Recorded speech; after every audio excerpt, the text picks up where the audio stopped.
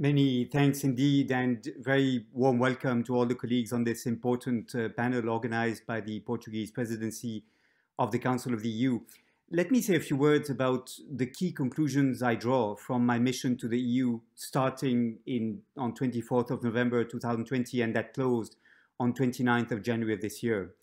The purpose of the mission was really to assess the efforts of the EU to combat poverty, and I was struck in my mission by the openness of my interlocutors, including Commissioner Nicolas Schmit, whom we just heard, and Pascal Donoghue, the Minister of Finance of Ireland, President of the Eurogroup, and I was really impressed by their willingness to engage.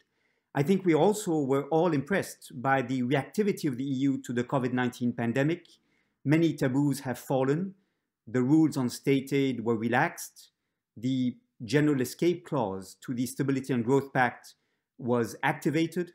For the first time, the EU will be authorized to borrow on the international markets on behalf of the 27 member states to finance Next Generation EU, in particular, the Recovery and Resilience Facility for 750 billion euros.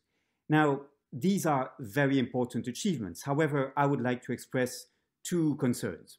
The first concern is that the structural factors that create obstacles to the fight against poverty at member state level have not been addressed.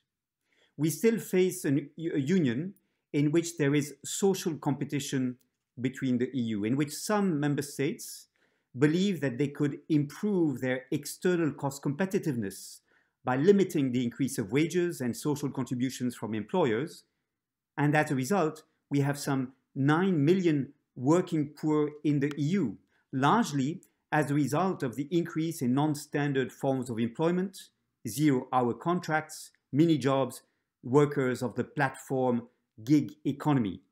And that is why the proposal for a new directive on adequate minimum wage presented on 28th of October 2020 is so important.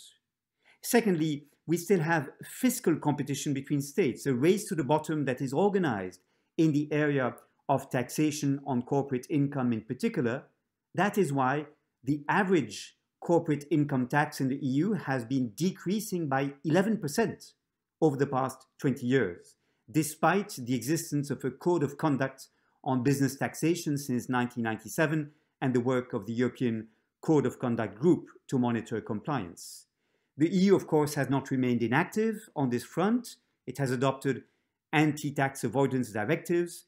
An agreement was found on 25th of February of this year on a country-by-country reporting for large multinational enterprises. However, the principle according to which competition between states has positive impacts, justifying the unanimity rule for fiscal harmonization in the EU, this principle remains unchallenged.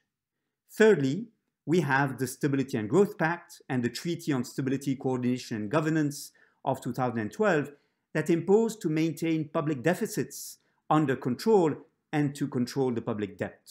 And that remains formally in force, although no distinction is made in this system between, on the one hand, social investment, which creates the conditions for future inclusive growth, and, on the other hand, other expenses. And I think that deserves a very profound revision that I hope in the post-recovery period we will be able to make. My second proviso concerns the role of social rights in the EU integrating process. That role of social rights remains quite marginal. First, there is a strong imbalance between civil and political rights on the one hand and economic, social and cultural rights on the other hand in the EU Charter of Fundamental Rights, which only includes social rights to the extent they are not considered as purely programmatic, and which, following its adaptation to allow its insertion in the treaties with the Treaty of Lisbon, distinguishes between rights that can be directly invoked before courts and principles which can only be invoked against certain measures or to guide the interpretation of other measures under Article 52, paragraph 5 of the Charter. The European Pillar of Social Rights is important, but it is not a substitute for this imbalance. The European Pillar of Social Rights is a political program, a guide for legislative action. It is not a set of rights, of entitlements, which may be invoked before courts. And let me take one very clear example. Principle 14 is on minimum income, and it states everyone lacking sufficient resources has the right to adequate minimum income benefits, ensuring a life in dignity at all stages of life, and effective access to enabling goods and services.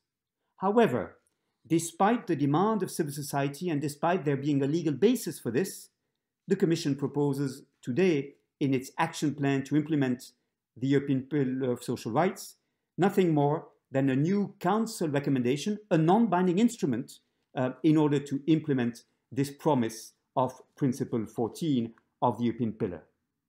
A third example of this imbalance between rights is that there is no systematic impact assessment on poverty or on social rights of the EU policies or legislation, of the national recovery and resilience plans filed under the Recovery and Resilience Facility, or indeed of the Memoranda of Understanding concluded with countries benefiting from support from the European Stability Mechanism. Despite the commitment made in 2014 when the Commission of Jean-Claude Juncker took office to ensure that greater attention should be paid, and I quote, to the social fairness of new macroeconomic adjustment programs to ensure that the adjustment is spread equitably and to protect the most vulnerable in society. That promise has not been kept. Fourth, in the EU's law and policy making, occasional references are made to the International Covenant on Civil and Political Rights, to the Convention on the Rights of the Child, and indeed to the Convention on the Rights of Persons with Disabilities, which the EU is a party of. However, very few references are made to Council of Europe instruments in the field of social rights, the European Social Charter, and hardly any reference at all is made to the International Covenant on Economic, Social and Cultural Rights. Although this could facilitate the search for consensus in the EU across the member states on certain important topics, such as the adequate minimum wage, such as minimum income schemes. References to the European Social Charter and to the International Covenant on Economic, Social and Cultural Rights could strengthen the credibility of the EU in its international relations, as it imposes itself compliance with standards that it seeks to have imposed on others. It will also avoid creating a situation in which member states are imposed conflicting obligations, respectively under EU law or as a result of their membership in the EU and under international human rights law.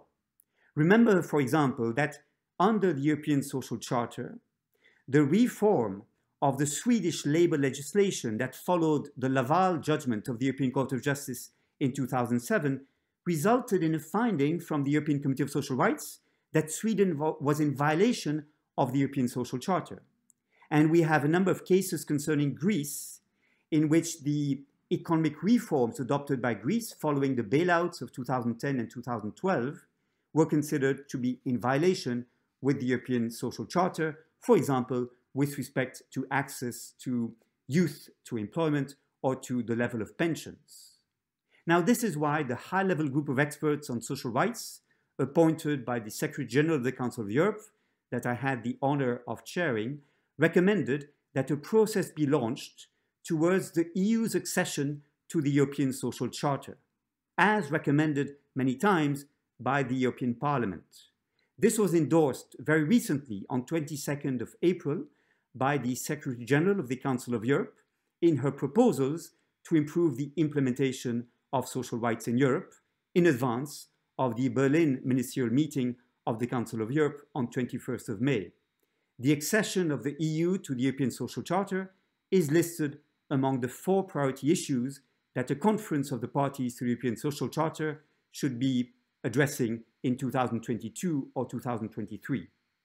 Let me conclude by saying that the EU can be proud of the standards of living achieved on the continent and of the welfare systems that the member states have developed. But we still have 92 million people in Europe that are at risk of poverty or social exclusion. 19 million children, 23% of children in Europe are still at risk of poverty. And neither the socio-economic framework of the EU and its macroeconomic tools, such as the European semester, nor the current tools developed to guide the economic recovery are grounded in social rights as rights, with the elements of participation, accountability, and entitlements that this entails. Enormous goodwill is expressed, and there is a genuine desire to move forward. I'm therefore optimistic that we shall see further progress on this front. We can and we must do better for Europeans. Many thanks indeed.